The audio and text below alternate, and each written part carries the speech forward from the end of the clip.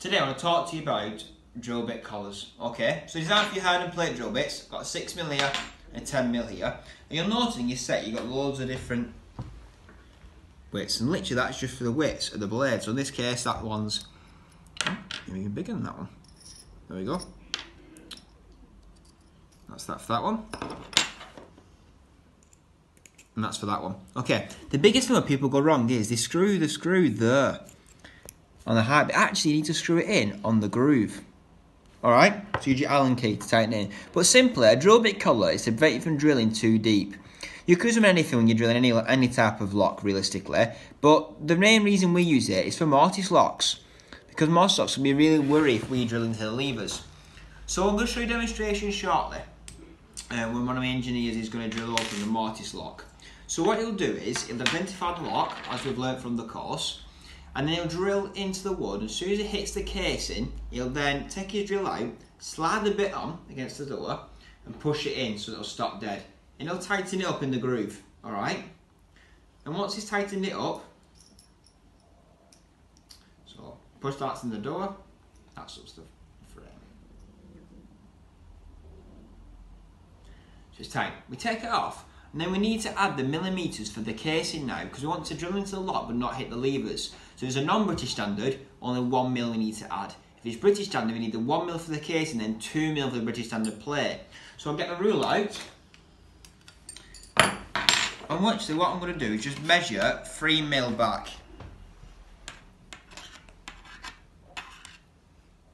Okay? And move it about 3mm. Then retighten it. Now, when I go back now to drill that lock, it'll go through the empty drill plate, through the case, and not hit the levers. The best thing about it is you can always adjust it back and go a bit more. But this way it's really safe not to hit them levers, because if you hit the levers and they start concaving in, it becomes a bit of a nightmare. But for what you pay for them, they last a long time, and it's just the ease and the stress it takes away from you is brilliant, especially on mortise locks. So I'm going to pass you over to Peter, my engineer, who's going to show you it in practice. As you can see, this engineer now is drilling to lock. Once it hits the lock casing, he's then going to stop drilling and then slide the drill bit collar up to the edge of the door.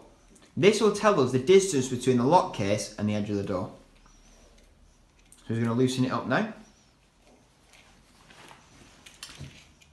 The drill bit will touch the edge of the case and you slide up, and then you retighten it, making sure the grub screw is in the groove so it prevents it from slipping. Okay?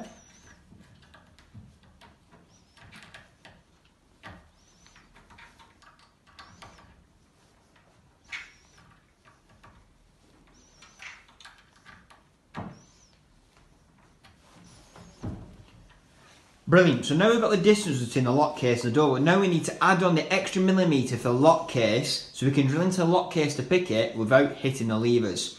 So if it's a British standard lock, we've got 1mm casing and 2mm anti-drill plates, that's 3mm in total. Non-British standard, we're only talking 1mm because we've got no anti-drill plate. So in this case we're doing a non-British standard, so Peter is just going to add 1mm on to compensate for that.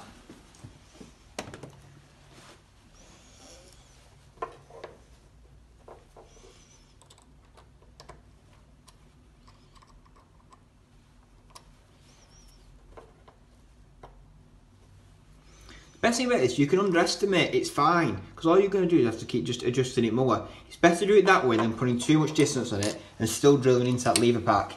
Otherwise, you've not used the drill bit collars for what they're intended to do. So now we'll drill in, he'll drill that extra 1mm further now.